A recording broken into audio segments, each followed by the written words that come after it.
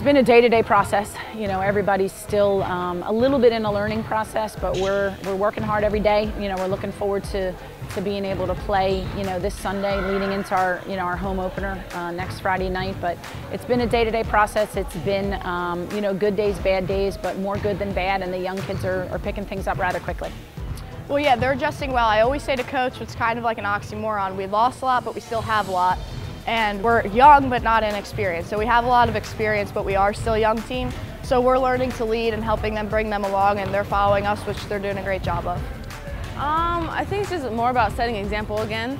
They came in here not knowing like how a D1 team is, and we had to set example from day one in the summer and until the first day of our game.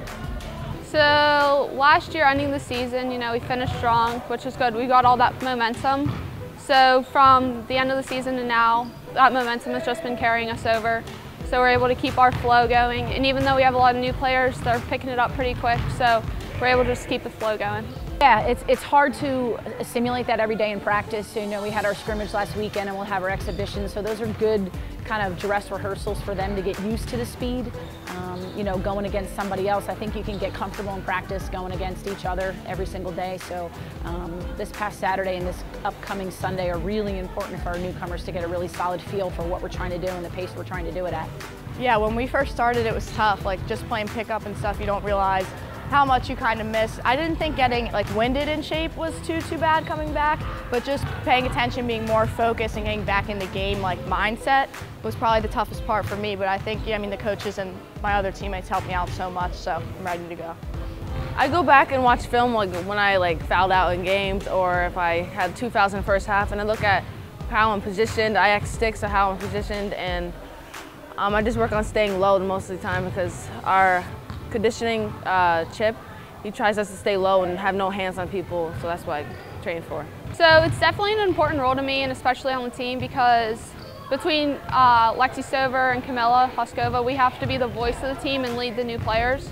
So last year was definitely, from freshman year to sophomore year, I was able to work on my voice and speaking up more. So this year, I don't want to say it came natural, but I almost kind of knew that it was coming, so I was able to work through it last year. Our home opener being a doubleheader, the only one of the year, it's kind of exciting.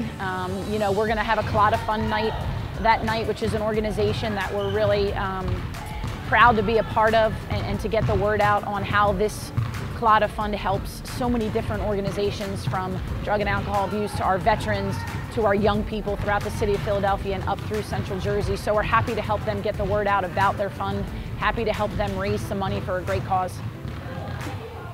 Favorite part is probably getting ready for our first game, like scrimmaging and practicing against the practice players, the guys, and watching film on the team.